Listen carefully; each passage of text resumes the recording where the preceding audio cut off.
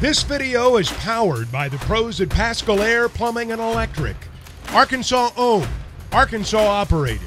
GoPascal.com. Tom, some important football questions for you coming up. But first, good morning. How about your Braves being the number 2 seed in your side of things? Welcome into a show where we're going to surprisingly talk a little baseball with you since the playoff starts tomorrow.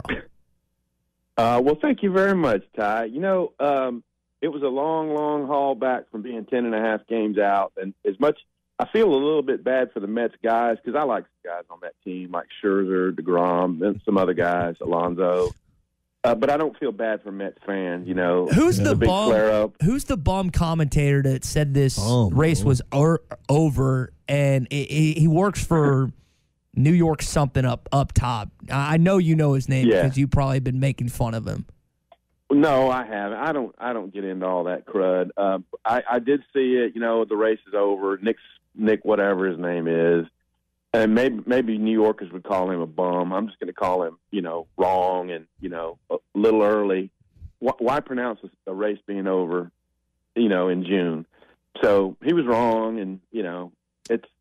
Hey, look, now the whole thing was to get the lead in this because it's a tougher route. If you win your wild card round, they play the Dodgers, and that would have been the Braves if we hadn't done it. Now we sit back watch the 3 games and play the Cardinals and Phillies winner. I believe that's how it's paired up. So it was a huge deal, and the Braves are a franchise that's used to winning, and this was a nice run. Since we came back and won 104 games in '93 and edged out the Giants, it's like the best finishing run we've had. Well, it's come a long way since the days of Del Murphy and Bob Horner and Glenn Hubbard. I mean, when I was watching them, when I was a Braves fan watching on WTBS, and Del Murphy would strike out every time if he threw it low and outside. I just, we made a lot of trips to the old Fulton County Stadium when I was a youngster. Yeah, I went to a bunch of games in the stadium back then, and I went. There were some down years in the mid '80s, and there were 3,000 people at the stadium. Yeah. Tom, let's switch over to football. This team, I don't know if their backs are necessarily against the wall, but they have lost 2 straight, and they're looking down the barrel of a 3rd straight loss. How do you think Sam Pittman's team will respond on Saturday? I think they're going to give a strong effort. This is the position he kind of likes, like when people count him out, when they're underdogs. That's the way they went into Starkville 2 years ago when, he won the game or they won the game that kind of launched his status as kind of a folk hero around Arkansas with turn the damn jukebox on. So the problem they have, and I mentioned this on the air last week, was stopping Alabama, and in this case, it's how you stop Mississippi State. And I know they've had a measure of success, particularly 2 years ago when KJ Costello and that group was really feeling it after they lit up LSU for 623 passing yards. Against man-to-man defense, and then Barry Odom's like, well, no, this is how you play them. This cloud coverage with the drop 8 and really befuddled them.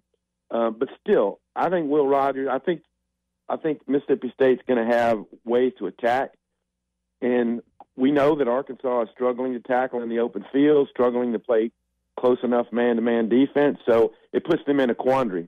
I told some guys last week, if Alabama gets the ball 11 times, they're probably going to score 7 times, and you just got to hope that a few of them are field goals and you can match them. Well, they did score 7 times, but they were all touchdowns, and it was 13 possessions that were legit, not end of halves. And they made Alabama punt, twice, and they had an interception, and otherwise, Bama was rocking and rolling. So they have to just find ways to somehow win. Get them in 3rd and mediums, 3rd and longs, and then win that 3rd down so you make them punt. Tom, all of our listeners, all of your readers want to know about KJ Jefferson, if he's going to play or not Saturday. We had one that made a good point with all the loud noises after concussions, assuming he has one. We don't know 100%. That can sometimes affect people. If he plays, what do you think what kind of impact will the crowd noise have on him this Saturday? Well, yeah, that is a good point. And I thought Coach Pittman laid it out pretty clear last night, without saying it, going through the protocols, and you have to search. Last week, after the Tua stuff, I just emailed myself this long explanatory that somebody wrote. I think it was AL.com because of the Tua connection to Alabama.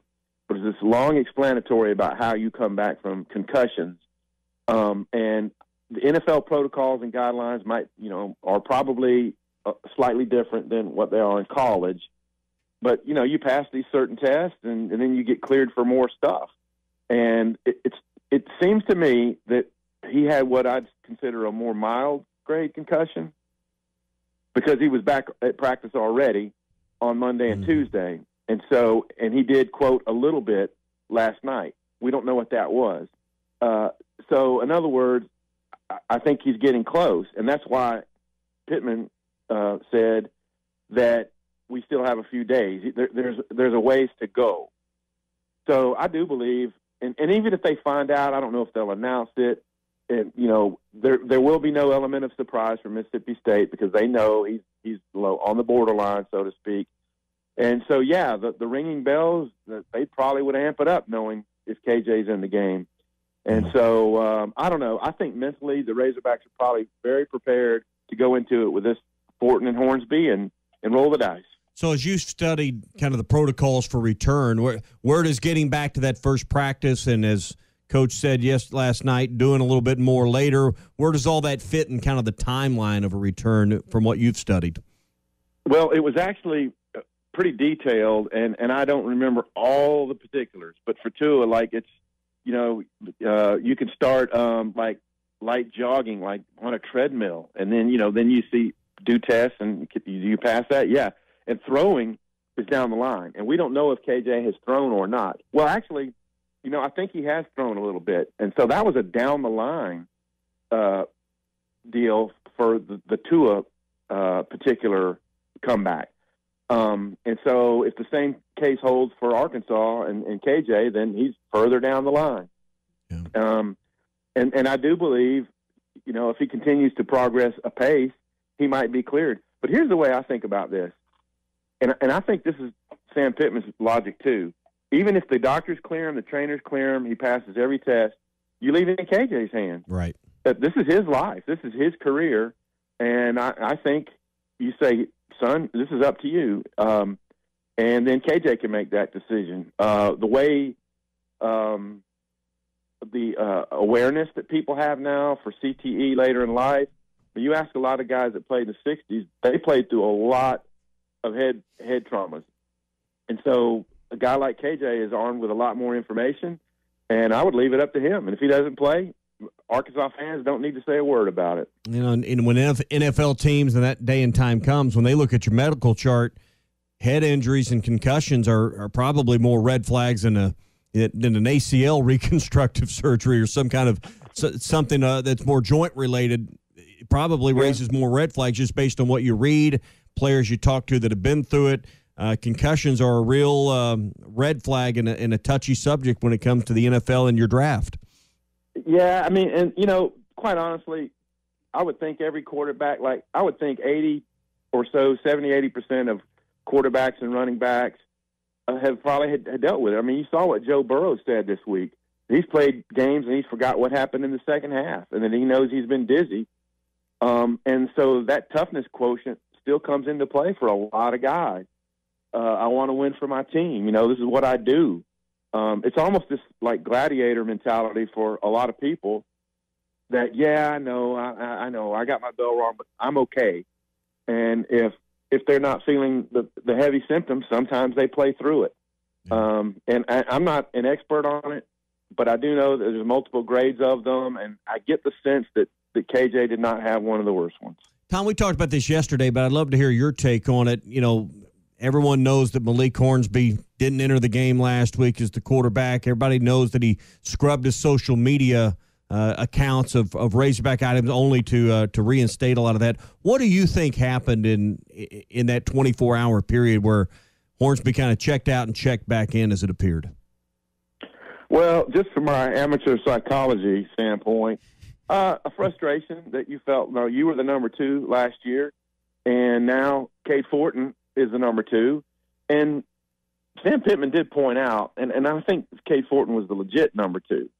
But the fact that they were down and had to pass, it made more sense that Fort was in there. I mean, it wasn't a great stint, 12 plays, 4 out of 10 passing, but the kid has moved them in 2-minute drills during practices. They've talked about that multiple times. He knows the offense and all that. And hey, look, if we see both guys play on Saturday, we're going to have a lot better evaluation against a tough defense that comes at you. They run blitz you. They bring a lot of pressure. They disguise stuff, and we will see. Cade Fortin actually has a higher yards per carry in his short career, or his less experienced career, than KJ. It ran in the paper today. I think he's at 5.9 per carry. I think Malik's in the 5.1 range, and KJ is around 3 point something, and that includes a lot of 4th and 1 sneaks that you're not going to get much, and sacks. And I really wish college football would separate sacks from individual rushing, and maybe they will at some point. Yeah. So what's the most likely scenario, in your opinion, on Saturday? 1 quarterback plays, 2 quarterbacks play, or we see 3 different quarterbacks at some point against Mississippi State? Well, if KJ starts the game, I think they would just go with him, as long as they're in the game and he's doing okay. And then you're on the 1 scenario. But I get the feel that it's probably going to be 2 and not KJ. And I could be wrong there. I mean, if he gets cleared and he wants to play, there's no doubt in my mind, if he wants to play and he's cleared, he will play. So, but let's just say he's out of the mix. I think they'll use them both. I think they'll try some Hornsby packages that make Mississippi State have to do different things, have to think about how they're going to bring their pressures. And if Fortin's in the game, I think it's more likely to be passing stuff. Look, Arkansas has got to figure out where the pressure is coming from and hit hot routes to Trey Knox, little swing passes to their tight end, slants to their receivers. They just have to be on the same page. And if they can do that and, say, keep pace with the scoring and win the turnover battle and, special teams being even or whatever, then they'll have a chance to win the game. But A&M showed last week, Mississippi State did. They won the turnover battle 4-0. Their special teams excelled. I think they blocked a field goal, returned it for a touchdown, had a pick 6. They did everything right. Did everything right. They did, and they pulled away in the game. Otherwise, it's a pretty close game. And the same thing held for Arkansas versus A&M.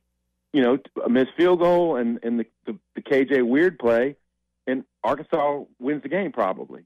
They dominated it more statistically.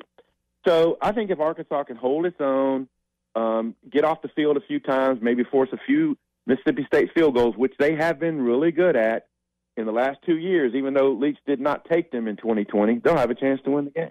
Tom, we'll leave it there this morning. Appreciate you jumping on with us as always. Good luck to your Braves the rest of the way, and hopefully we can talk about their first victory as of Tuesday.